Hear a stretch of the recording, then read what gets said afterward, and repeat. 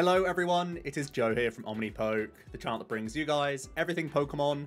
If you're looking for PTCGO codes, including the stuff from Chilling Reign, make sure you go ahead and check out the Potown store. You can get a 5% discount on your order using that code Omnipoke.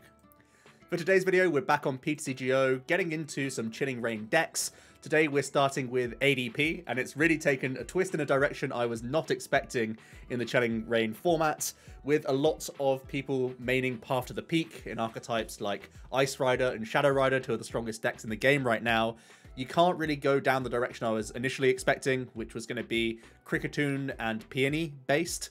And at the same time, because everyone else is scared of Path, there's a lot less Dedenne, Crobat, and Eldegoss packages in decks in general, and people are opting to instead play Cinccino lists or Inteleon-based engines. So the whole Echoing Horn, Gust game plan isn't really what we're going to be seeing with ADP. In fact, we're going for a type coverage box and hoping that the ×2 weakness that we can boast in a number of matchups is going to be good enough for us to take 4 or 3 prize KOs on tag team Pokemon, whether or not we use our GX attack. And especially in these matchups where people are now playing 1 prize Pokemon, you can then gust one of those up for the 2 prize KO to deal with 1 VMAX and then 1 gust play. So there is still an element of boss going on in here, of course, but much less than before. In fact, you go face much more often with this approach. And you can see we have a couple of the Galarian birds in here. We have a very confusing energy line. We'll get into all of it now. But I do still think this archetype has legs. And surprisingly, it is dangerous in a lot of situations. The GX attack is not even used in every matchup, but it still is really important into 1 prize archetypes. And like I say, when people are playing the VMAX plus 1 prize sort of package, you can go down that route. But there will also be a number of games where you just don't GX attack or even use the 1 energy GX attack just for damage buff.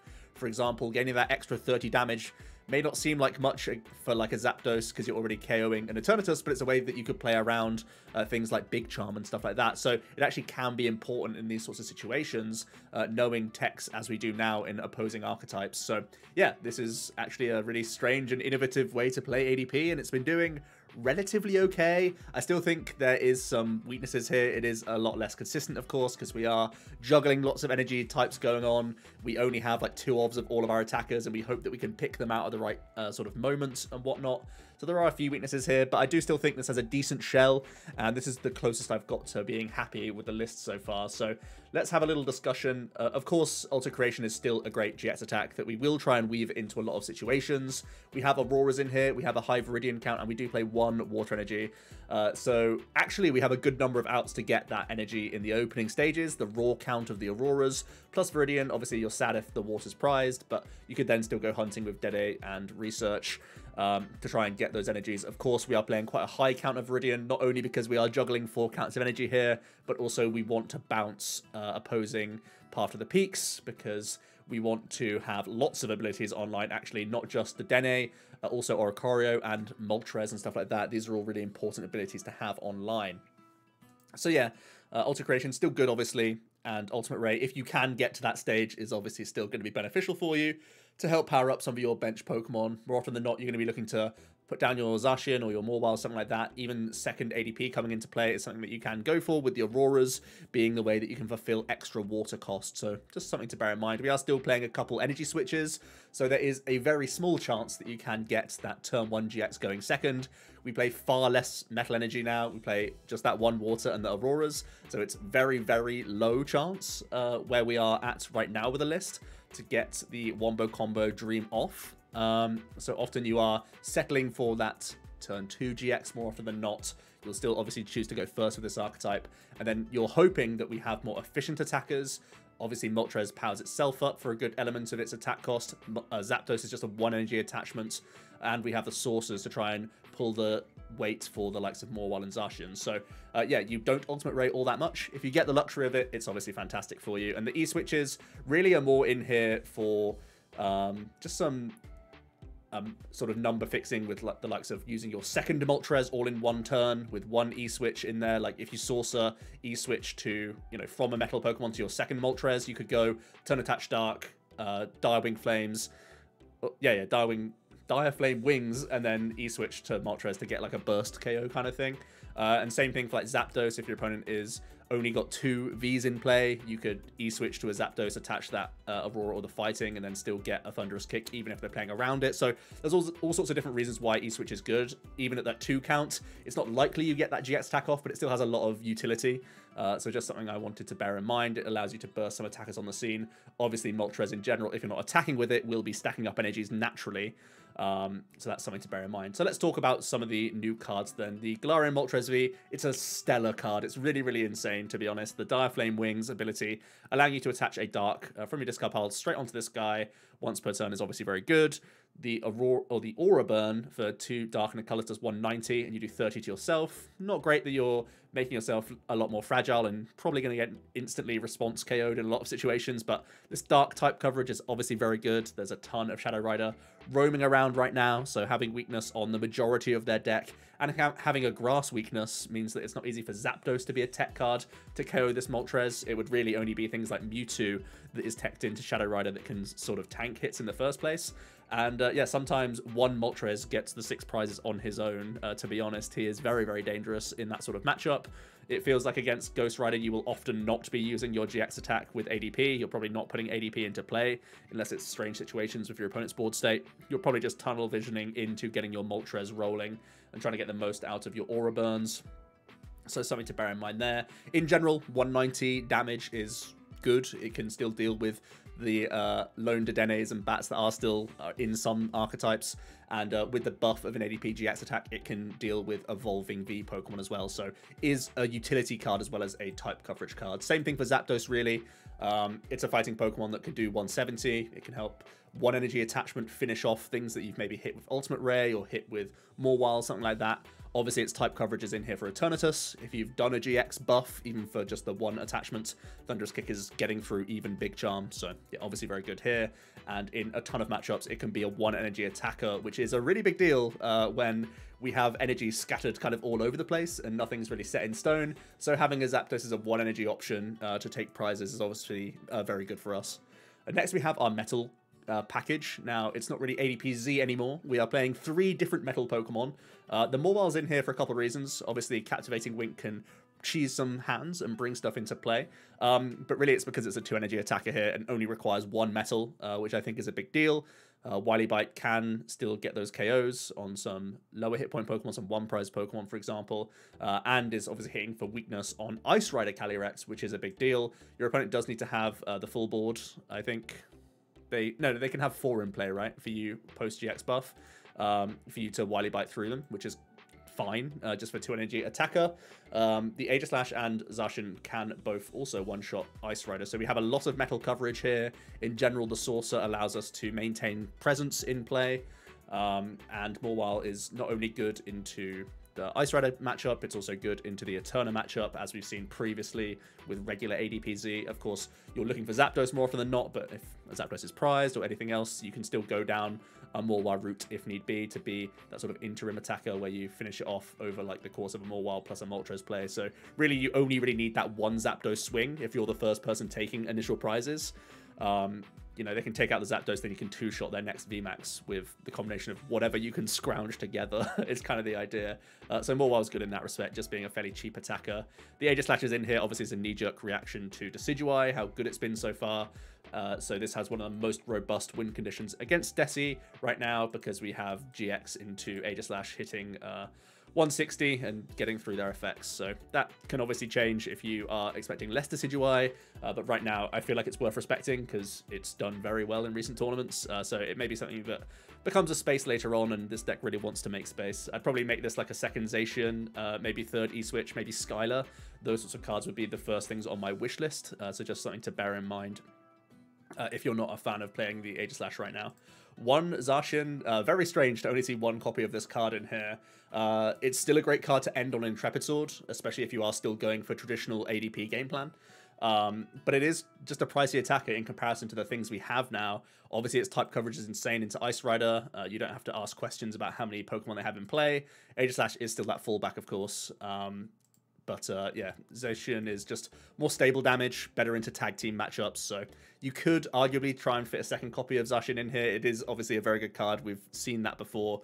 But when you only have the 5 metal energy, these sources are harder to scrounge in the opening turn. So he does become a little bit more pricey. You're oftentimes hoping to Ultimate Ray onto it or find some combination in the later stages. So he is more of a bit part player than the main attacker in this sort of approach these days. We are playing an Oricorio-GX in here as well. Dance of the Tribute is such a good effect in this deck. Even with Path of the Peak being kind of like a rife option, we are playing a high stadium count. And because we commit so many energies to these big threats, like Moltres has to be instantly dealt with by Ghost Rider, Zapdos has to be instantly dealt with by Eternatus, so you always get the value of Dance of the Ancients, essentially, which is insane. Same thing for the metal attackers into the Ice Rider matchup. Because we are hitting so much for weakness, they literally see a threat that can detonate their entire board. They have to clear that off the field straight away, leaving the Oricorio to milk that value. Sometimes it gets 6 cards, and that's obviously very good. And as we know, ADP only needs to attack a couple times to close the game, so it can be pushing for your last sources, your E-switches, your Viridian, just to hit the right energy card or whatever, or it can be looking for boss as always, so that's always very good. I am playing Oranguru because we are playing lots of like 1 and 2 off Pokemon that you want to try and protect. Also, we have the upside of getting Intrepid Sword value. We have the upside of protecting things like sources, E-switches, that sort of thing. So it's not only protecting Pokemon, it's protecting all sorts, and it does mean we can play Mewtwo rather than Eldegoss for our Mind Report win condition in the later stages. Eldegoss is just far less good with Path of the Peak being everywhere, so having Guru Mewtwo, because Guru often finds himself in play, is going to be overall more beneficial. We have a couple of Dedennes in here, just to give ourselves some more push. Not everything's playing Path of the Peak. Having some discard synergy for Dark Energy and Metal Energy, both very good. And just in general, we want to have a ton of discard synergy. We have 4 Quick Ball, 4 Aurora, 3 Viridian, and we will not be afraid to use them, because in a ton of matchups, you are tunnel visioning into just 1 or 2 attackers because they hit for ×2 weakness. So you really want to tunnel in on those sorts of options. Outside of that, not too much to say. We have 1 of each energy that we can pick out from Viridian, just to make it a little bit easier for those more outs. And Aurora is kind of that all-star that sits in the middle. So yeah, that is ADP Birds. I wanted to keep it as brief as possible, but it's quite a peculiar deck for people looking from the outside in, so I had to give some explanation here and there. So apologies for that. Let's jump into a couple games now and see how it is in action. Some of the hardest games I've had so far is with Rapid Strike Urshifu, because of course it's not one of those matchups where we hit for ×2 weakness. We're not playing Mew right now. I feel like with Rapid Strike Inteleon, it's less reasonable to play Mew in the format, especially because they can just Drizzile to turn 1 Gale Thrust, gust up the Mew quite often as well. So it feels like less good of a tech card. So that's why I'm not currently playing the Mew. Haven't found very many easy ways to improve the Urshi matchup just yet. That's one of the few matchups that I think is a thorn in the side for this archetype right now, but I think its bases are covered just via weakness in a lot of situations, so we'll see how this goes. Our opponent is going to go ahead, they're playing Eterna of course, they're going to go ahead and go Moltres E-turn, so we naturally have obviously a very, very good hand with the Zapdos plays. We could just bench Zapdos, attach and pass, making them have a lot of things to try and deal with us next turn, and puts them like in a really bad spot. So I think it's just going to be a casual Zapdos attach pass. We have both in the deck, which is chill. This could force him to try and go Moltres attacking eventually, but I'm not too worried about that. We already have the basic energy, so I'll swing that on. I think we can just pass here. Don't need to overplay this hand, I don't think. Aurora's a really good card for me. I mean, I could continue to go fishing. I'm not expecting too much from the opponent. I could start thinning out some energy cards. I think the first thing I'd usually go for in this matchup will be Dark Energy, because I want to put my own Moltres down to Moltres his Moltres once he's Moltres'd my Zapdos. So let's go ahead and do that. We get some cards that are fairly useless. We could continue to dig, just because when we have useless cards, you just want to get rid of all of them in play so that you are left with only useful cards. Let's go ahead and dump some more. Ending on Intrepid Sword would never be a bad thing if we could get to that. We do get the Moltres, so we do get an attachment in for free with a Dire Flame. Could Guru to protect a card. Guru could also be my active Pokemon rather than Oricorio, because I'm only expecting to put 2 prizes into play here. It makes it easier for him to take a 1-prize KO, but if we're not using a 3-prizer, it's not a big deal for us anyway. Let's go ahead and put the Saucer to the top of the deck.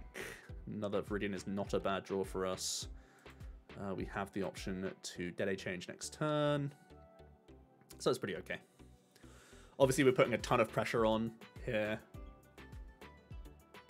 He can't just go ahead and VMAX and swing and do whatever else. It would require a bonkers, like, he'd have to like Crobat attach, maybe proactively boss and hit a lot of Pokemon to take a Zapdos KO here. Even if he does, we have Oricorio and Dedenne and potentially support us on the other end of the hand.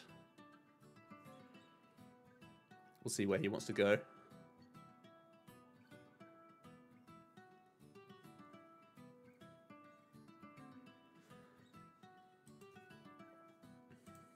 Okay, they are going to go boss. So they're going to go Crobat fishing. They can Viridian a card away and draw 5.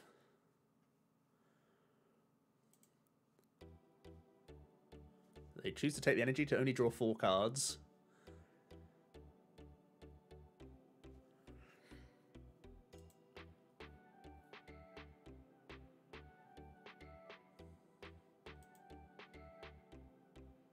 They're at 15.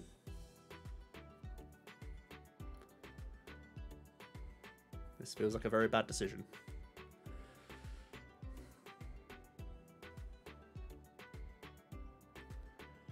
I definitely don't want to draw back into sources too much. Let's put this back in before I cherish. Well, boss is very good to hold on to, I think. Let's go ahead and get this out. We do still have 2 boss in the deck and the Mewtwo. So I could be happy to Dedenne change here. Let's just quickly do this stuff.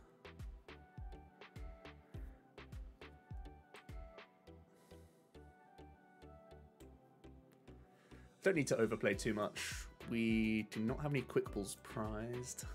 Just thinking if it's worth sitting on. I mean, we can take the 3, he takes the 2, we take the 2 back. Then we just need to find a way to close the game on like this. Which could just be Mawile, actually, thinking about it. So let's hold the hand. I don't think I necessarily even need another Zapdos to win this game. I think 1 Thunderous Kick will be enough to win. We'll go E-Turn, Moltres, and Yveltal as our win condition, probably.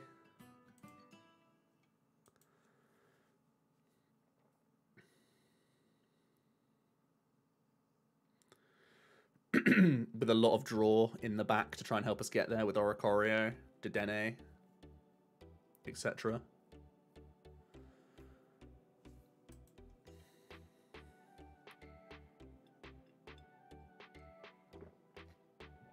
So we're getting money down here. Do draw into Quick Ball, which is pretty nutty.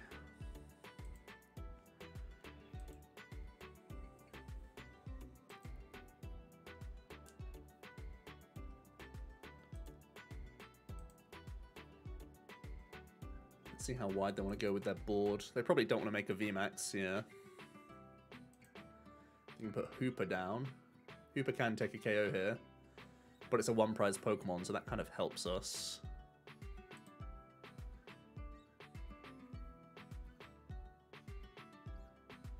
I'm not sure how good this is. So I can Moltres his Crobat now, because I could Quick Ball Mewtwo boss. Oh no, we didn't play the boss, did we? Okay. Let's see what we get off the Oricorio and plan accordingly.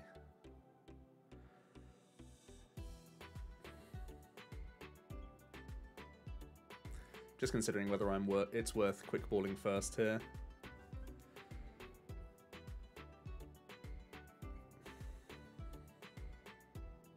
That's probably not. Let's dance first.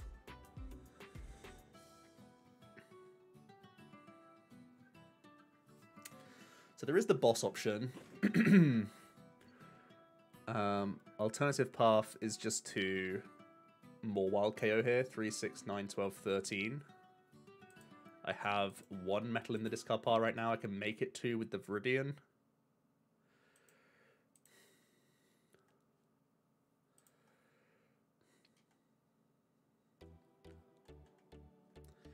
Also gives us good prompt on what his hand is looking like.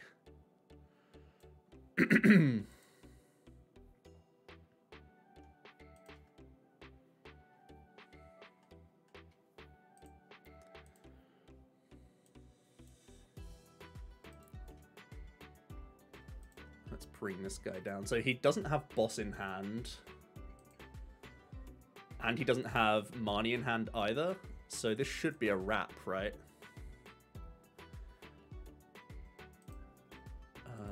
Let's do this.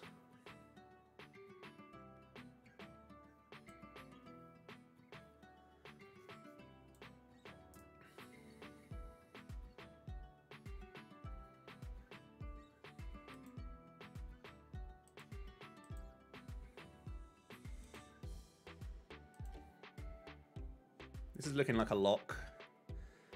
They have to top deck exactly Marnie or boss for us to not immediately win. Or Crobat, I guess. Or any ball search. They have a lot of draws, actually, to not instantly lose, but... Ah, they actually have the quick ball in hand, so we have opened up the board space for them to still bat into some stuff. Maybe we're not completely home and dry, but we're still in a really good spot here. Haven't played a single boss yet. If he attacks with Moltres, it just dies to our Moltres, so he has to Gust, I guess, right? Or he has to attack with this and hope I can't find Zapdos. I just have so many win conditions. Win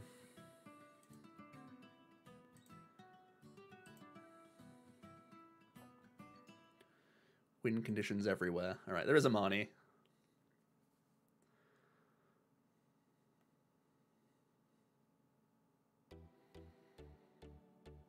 So he has to find E-Switch to attack with E-Turn. And then we have to miss Aurora Energy off of 10 cards with Oricorio Research. Okay, so he's passing. We can win this turn. We've used both Dedenne, so I can't go digging deep. It could be an opportunity for us to Big E to GX here.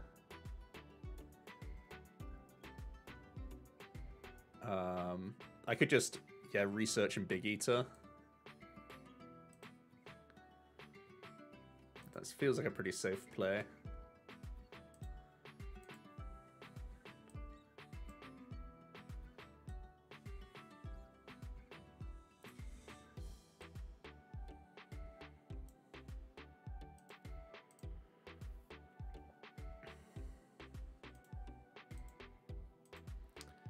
Get some extra dark in the bin while I'm at it. We know that Cherish Ball is no longer a helpful card. Let's get rid of it. They have 4 Vs in play, so I never need to attach anywhere but here. I guess if I attach to Zapdos, it plays around some stuff. Let's actually quickly do this.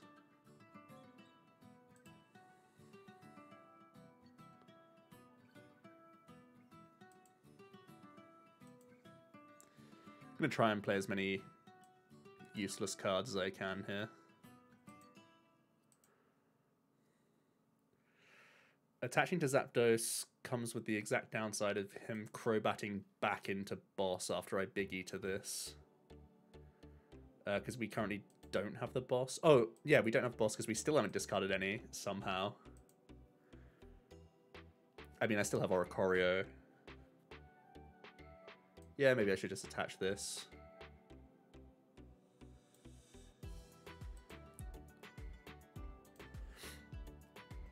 I think Big Eater is more winning than other players here. So now their hand is terrible.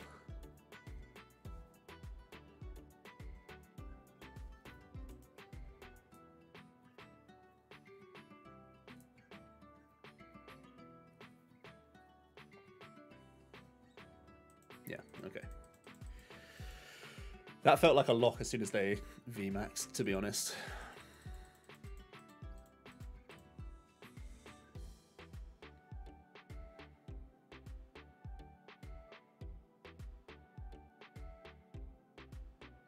Let's get one more game in. We are trying to capitalize on E-Turn, Shadow, Ice.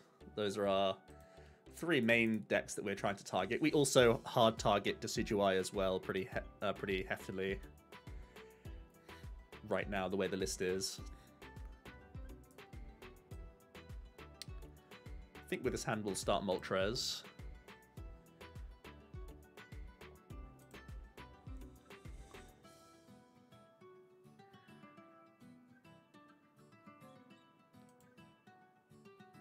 So this is going to be a Shadow Rider. The thing to bear in mind against Shadow Rider is to not overplay your trainers, because that's how you get hit by Horror House KO. They oftentimes go aggro Gengar like pretty quick against you.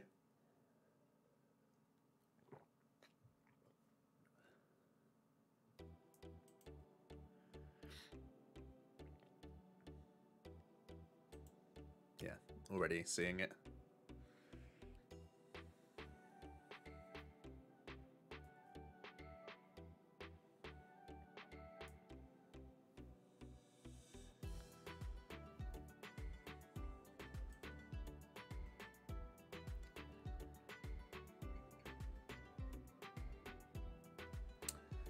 So I think I still will Intrepid Sword here, because he could grow our hand anyway with Horror House. So I think we're discarding the Metal, playing the Saucer, playing the E-Switch, turn attaching to Moltres.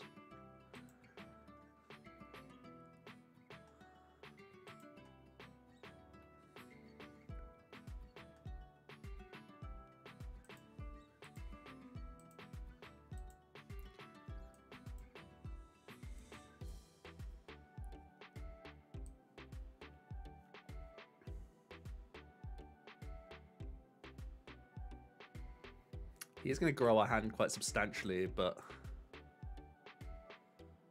I think it's the right thing to do. I guess he could be going for Horror House into like Marnie plays as well. Marnie Nightwatch plays. So I think we may go very low here and just top the hand back up.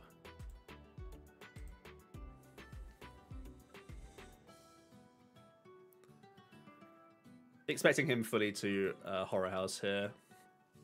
The only other thing that would have been like better for us is if we had an extra discard for the Dire Flame, right? We could have attacked this turn, theoretically. They are going to Marnie us. But we're going to go even higher with the Horror House. So looking fairly healthy for us so far. Very healthy.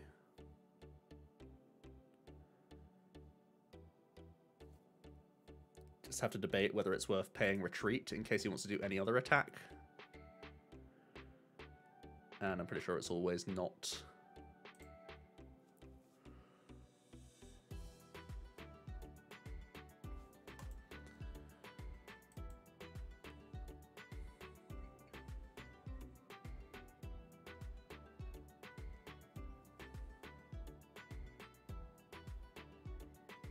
So 150 is a really poor number into us. It means we can Aura Burn and not get knocked out by ourselves.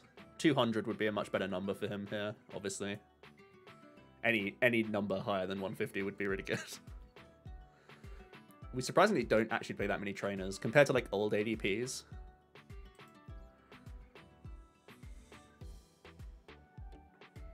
We play, what was it, 14 energy? 14 Pokemon? Much less than the conventional. I'm surprised he puts down Alcremie because we have a Zacian, but hey. Do see the research, get rid of a few switches. And then it's going to hit us for 150 and see the bad news. We do not have boss in hand though, which is the bad news for him. Do I want to do anything with my other Pokemon? We always put the Moltres down, of course. We always attach here. ADP can go. I think we're just meant to research. I really want to find a Viridian for a Dark Energy here. That's a shame. At least we get the Saucer. I can do a few discards actually here. I might be Dedenne chaining this in all honesty. We can thin a lot of cards.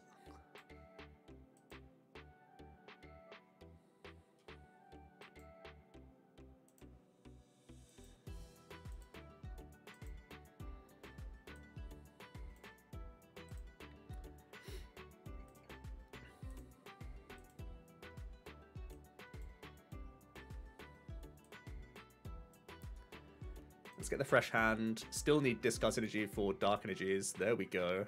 That's helpful for sure. Because we are yet to use the Dire Flame.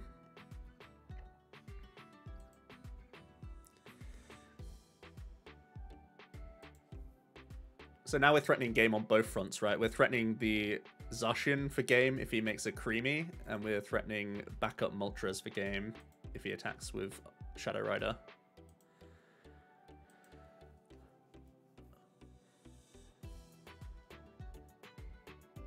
So Alcremie is just another type coverage we gain.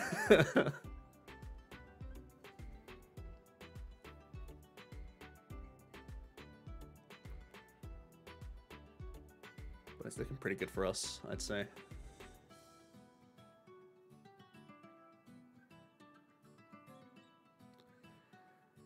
This does kind of make a mockery of the top 3 decks in the format right now. As long as you hit your pieces in a timely fashion.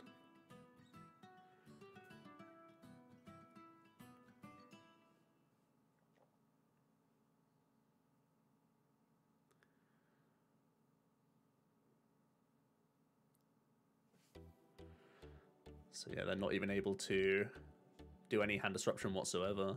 Oh, they're going to Underworld Dawn now? Okay.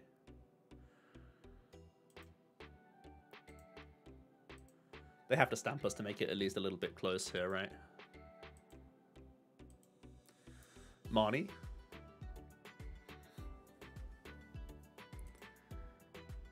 Need to draw back into any energy card.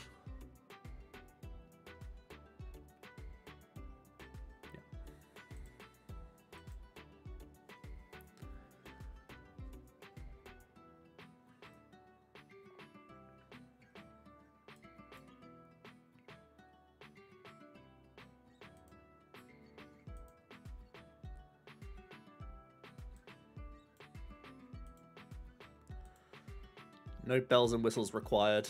380, easy KO. So yeah, couple final thoughts on the deck. You are playing some really important like 1 and 2 ofs in the list, which is quite awkward. I've thought about a few cards actually. I've thought about Ordinary Rod. I've thought about Clara being an option. I've thought about obviously Marshadow could be a big deal to help protect even more against Stadium, of course. Thought about Skylar, thought about all sorts of different things. Great catcher, just like normal ADP likes at different times. But this is a shell that's been working fairly okay for me so far. Let me know how ADP Birds has been going for you. As always, you know what I'm like. Even though this is a really messy concept and there's a lot going on here, I have tried to fashion it down to its core concept as much as possible to try and get the best out of it. So let me know your thoughts. Hope you did enjoy, and let me know your overall opinion on ADP. Are you still playing it? Are you trying out this wacky energy package, or are you just moving on to other decks? Thanks so much for watching, guys, and I'll see you in another video soon. Cheers.